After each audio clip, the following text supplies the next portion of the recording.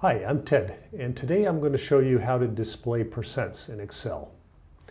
I have a spreadsheet all set up in Excel, and it's an imaginary team with several players, and it might be basketball, it might be soccer, whatever.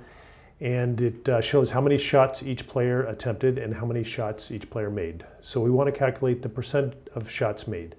So let's start by entering in a formula into cell D2. So we just click onto cell D2 and we type equals, the same way you start every formula.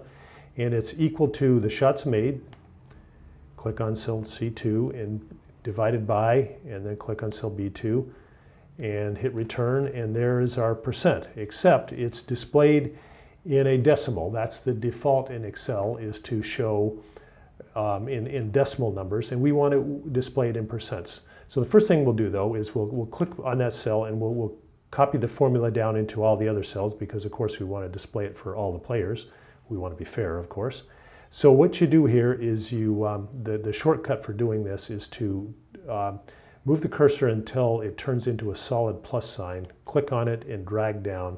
It's a very useful trick that I use all the time to copy a formula.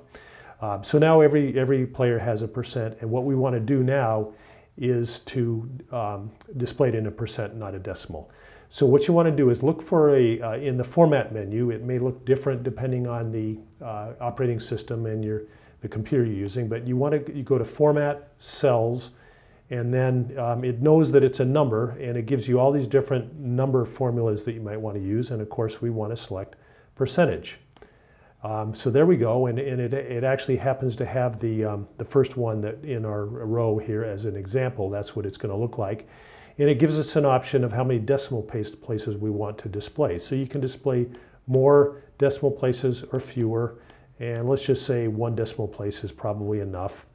And so we enter, go until we have 1 decimal place, and then we say OK, and there we go. All the percents are displayed with 1 decimal place.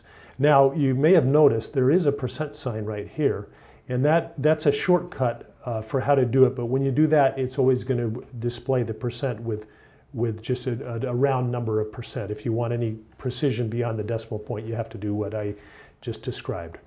So I hope this has been helpful. I'm Ted, and today I showed you how to display percents in Excel. Thank you for watching.